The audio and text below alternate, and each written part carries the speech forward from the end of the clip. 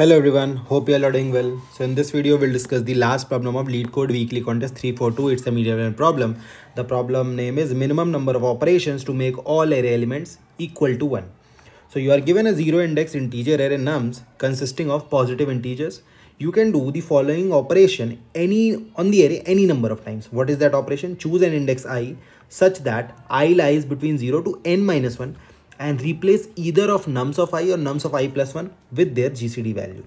Return the minimum number of operations to make all elements of nums equal to 1. If it is impossible, return minus 1. The GCD of two integers is the greatest common divisor of two integers, right? For example, this is my array. I have to make all the elements of this array equals to 1. So what I can do, I can choose these two elements. GCD of these two elements is 1. So I start with 2, 6, 3, 4. I choose these two elements and I replace 4 with 1. So it becomes 2, 6, 3, 1. Now again I take these two elements. I replace 3 with 1 now. So it becomes 2, 6, 1, 1. Then I again take these two elements. I replace this with 1. Then finally I take these two elements. I replace it with 1. How many operations? 1, 2, 3, 4. So 2, 6, 3, 4 change to 2, 6, 3, 1. Then 2, 6, 1, 1. Then 2, 1, 1, 1. And then 1, 1, 1, 1. So 1, 2, 3, 4 operations. Hence 4 is your answer, right? What about this one?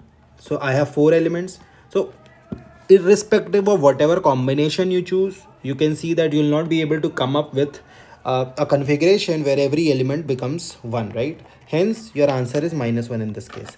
If I talk about the constraints, then the number of elements that I have is less than equals to 50 and each element can go up to 10 raised to power 6, right?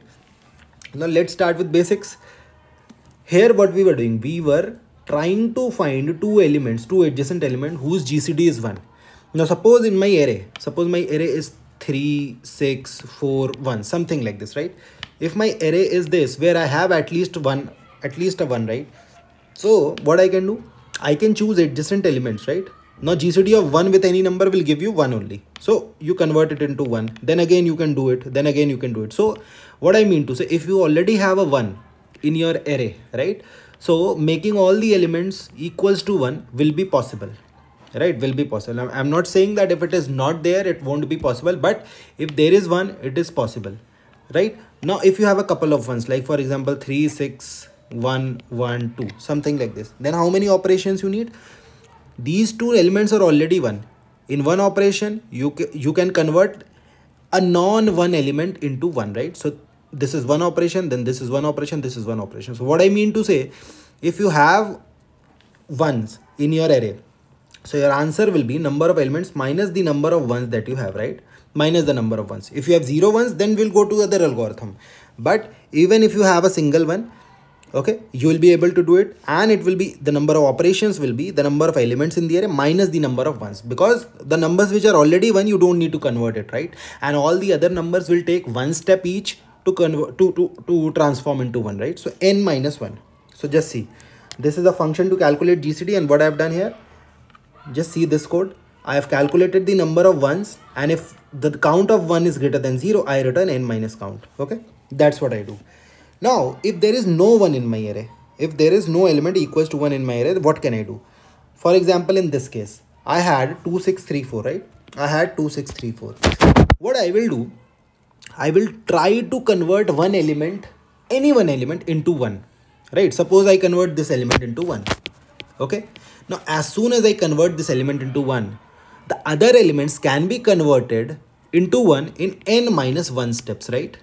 Because suppose this element, to convert this element into 1, I took x steps, okay? If I convert this element into 1 in x steps, then I can convert the remaining elements in 3 more steps, or n minus 1 steps. So in that case, my answer will be x plus n minus 1, right? This is what I'll do. So if for every number, this is just a brute force solution. If for every number, suppose I calculate how many steps will this number take to convert it into 1, right? So I choose every number as the first number to be converted into 1. So if this is, so suppose whatever is the answer here, I will add n plus n minus 1. Then again, I'll calculate for this one, that how many steps do I take to convert this into 1.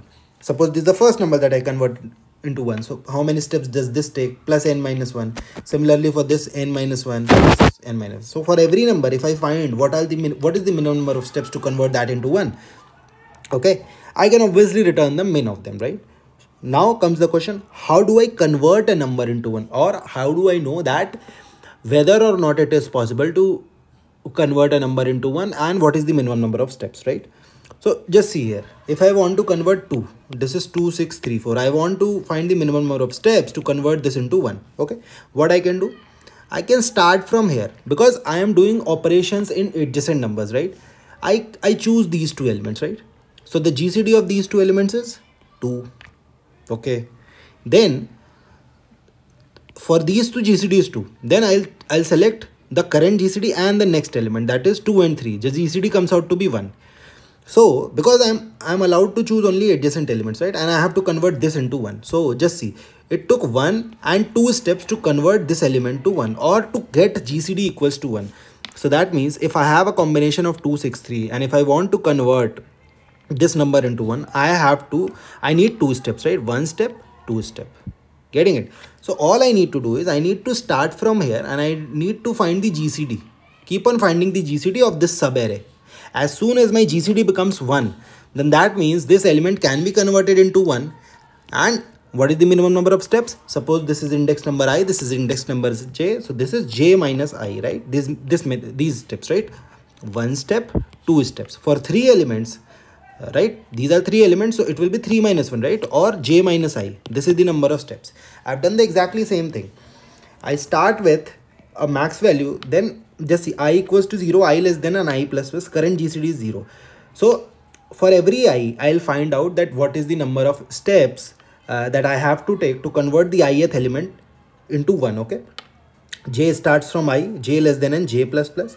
Current GCD is GCD of whatever your GCD you have got till now and nums of j. Okay, if that value becomes equals to 1, so you update your current length. Current length equals to math.min of current length, comma, j minus I plus n minus 1. This j minus I is to convert ith element into 1, and this n minus 1 is as soon as the ith element becomes equals to 1, I can convert all the remaining elements to 1 in n minus 1 steps. That I've already told you here, right?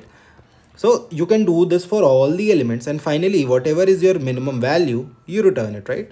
Current length will have the minimum value, right?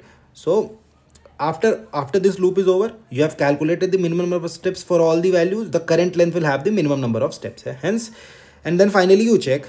Now if that was not possible, my current length value will be equals to max value only, right? Because this is what I initialized it with, right? Because as when GCD becomes 1, then only you update current length, right? So if your current length equals to integer.max value, you return -1, else you return current length, right? This is the main thing, right? So yeah, that's it for this solution. The main trick here was that we had to find the minimum number of steps to convert one element into 1. If you already have a 1 in the array, not an issue. You take n minus the number of ones, the number of steps to convert all the elements into 1. However, if that is not there, you have to find the minimum number of operations to convert any one element into 1, right? And then return your answer, right? So I hope you learned something new from this video. Do support it by giving up a thumbs up. Do subscribe to the channel. In case of any queries, mention that in the comment section. I'll revert on each one of them. Thank you. Take care. Bye-bye.